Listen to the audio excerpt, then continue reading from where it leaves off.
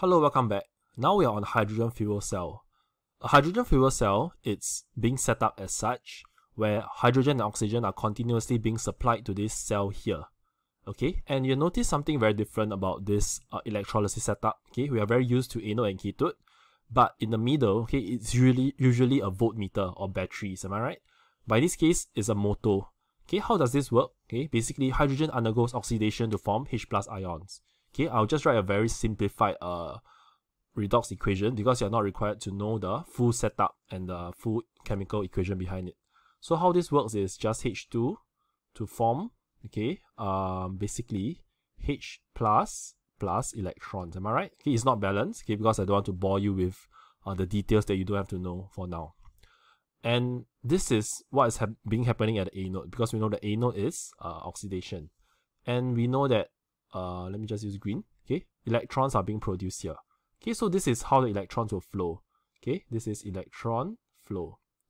Electrons will flow from anode up to this motor here, where we run the current. Okay, it will run this whole machine. For example, a car. Okay, a hydrogen fuel cell car. So you can see that electrons released in oxidation, which is this one, flow through external circuit as current. Okay, as electricity basically, to supply it with electrical energy, basically to run the car. Okay, so when the car is being run, okay, this oxygen, okay, then returns back to this cell. Okay, so this whole setup is in its cell, but this motor is connected to somewhere else, maybe to run the wheels or something. Okay, but after it runs this motor, this electron has to flow back down. Okay, now it goes up here, does its thing, and comes back down. This is when oxygen undergoes reduction to form oxide ions. And this is the simplified working is as such, O2 plus electrons, now to form my oxide ion, O2 minus. Okay, because if you recall, oxidation is to give out electrons, and reduction is to take in electrons. Okay, this electron is the same. Okay, so these electrons produced here, used up here. Okay, so electron flows like this. Okay, so now electrons returning is used in reduction by oxygen. Okay, simple, to form oxide ions. And now what do we have? We have, okay, let me show you. We have H+ ion, hydrogen ions, and oxide ions. They actually combine to form water.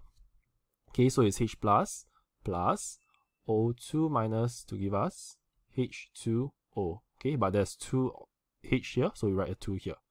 Okay, and this is what we have. Oxygen as the final product, and it's the only product. So let me just recap how this whole thing works again. Hydrogen, okay, undergoes oxidation to form H+ and electron, which flows up here to the motor and does its own thing, which you don't have to know. Okay, you just have to know that electrons flow through here to run the motor, and then the electrons have to come back down. Okay, you cannot just stay there forever. It has to come back down, and it will be used up by the oxygen to form oxide ions. And now we know that we have the final products of the half equation are H+ and O2 minus, which will then combine to form water, which is the final product, and it's very clean. Okay, and that's why hydrogen cell has its own potential as a fuel, to be used as a fuel to replace our usual gas, okay, to run our cars. Okay, gas and oil to run our cars. Because the reaction is highly exothermic, means it gives us a lot of heat, a lot of energy, and as much energy as conventional burning of H2 and O2, which will actually give us some gases that we don't want, right? Greenhouse gases like carbon dioxide, carbon monoxide, etc. Okay, that's not very good for our environment. But if we were to use this method, it will only produce water, which is actually very good. Okay, water is not harmful. It can actually, in fact, it can be useful. Okay, to supply other operations. And it's a very clean source of energy because the only product is water, okay, as stated here. And hydrogen is easily obtained via cracking or electrolysis of water.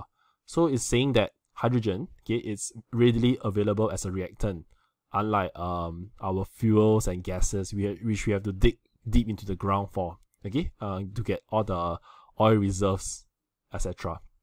So to sum up, hydrogen fuel cell is basically is a very good potential fuel.